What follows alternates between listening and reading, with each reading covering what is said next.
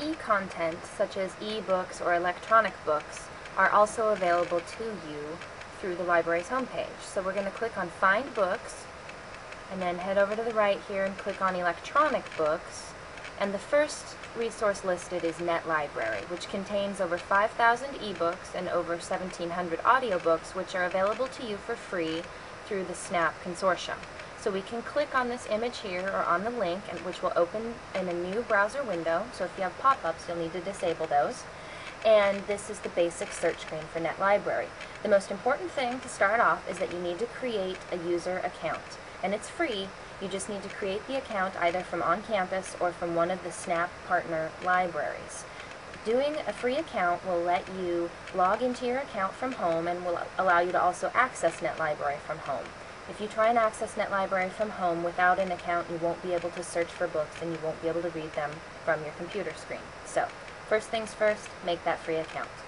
Since I'm on campus, I'm already logged into the NetLibrary, and I can go ahead and start searching. Now, we talked about a little bit in the lecture about the thing about NetLibrary is that you can search full text. Full text searching in NetLibrary is a really great feature.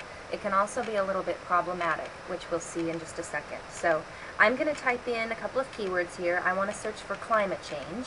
So I'm going to search full text in NetLibrary for this topic.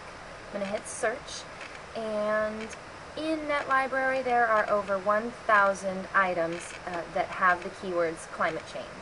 Now you'll notice that hit number 1 here is actually an irrelevant hit. And that's because it found the keyword climate and it found the keyword change, but it didn't find them linked together like it did in hit number 2, climate change as a concept. So one way around this is to just put quotation marks around my words to tell the database, link those two together, I want them side by side. So now I can hit search again and go from 1,100 or 1,011 hits to 145, which is much better. And now scrolling down, I can see climate change is highlighted and linked in all these other places. So the NetLibrary database has found my concept climate change 145 times. So I can scroll through here. Let's pick an ebook to look at. Ooh, sea level change. Let's pick at this one. So I can simply click view this ebook, and on the left-hand side of the screen, the first thing that pops up is a table of contents. On the right-hand side is a cover image of the book that we're looking at. So I could click through this table of contents to go directly to that section in the book. I'm going to click Future Measurements, and it takes me to page 219. Let's see, if I click this little plus button, it will expand, and now I can see that there's a second link here, 14, Strategy for Future Measurements of Very Low Frequency Sea Level Change. Okay, so now I am in actually chapter 14 of this book on page 221. Now up on the right-hand side of the screen, I can click Next or Previous to flip back and forth between the pages of this book. So really, it's similar to print books that you flip back and forth through the pages. You're just doing it on your computer screen. Another nice feature in NetLibrary is full text searching within the book that you're looking at. So let's say I wanted to look for the phrase absolute gravity.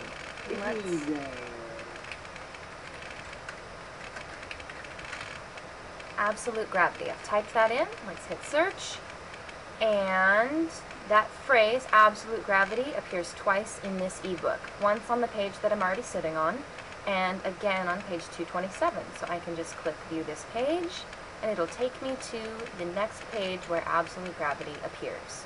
Also on the left hand side there's a dictionary that I can use to look up a term's definition in the ebook. And there's also a tab titled E-Content Details, which gives me all the bibliographic information available for this book so that I can make a good citation. And it looks like it has one subject heading applied to it here, one Library of Congress subject heading.